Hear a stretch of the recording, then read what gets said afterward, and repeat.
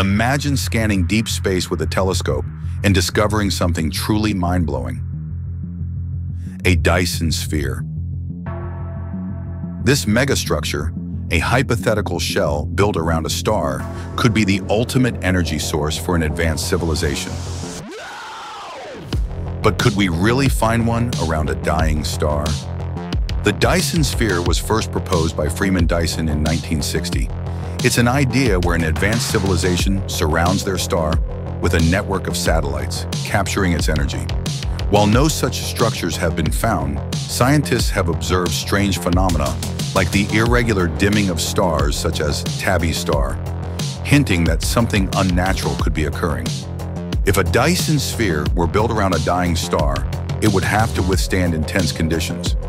As the star expands into a red giant, it could release deadly radiation and emit vast amounts of plasma. The structure would need to be resilient enough to survive the star's transformation. As the star nears the end of its life, it may become a supernova, and the Dyson Sphere could be completely destroyed. However, if it survives the collapse, it might provide valuable insight into the engineering capabilities of an advanced civilization, or even be repurposed as a generation ship, carrying life across the galaxy. The discovery of a Dyson Sphere would be a monumental moment in human history. But what if there's more to find? Could the galaxy be filled with these incredible megastructures, hiding the secrets of long-lost civilizations? Drop your thoughts in the comments. What next?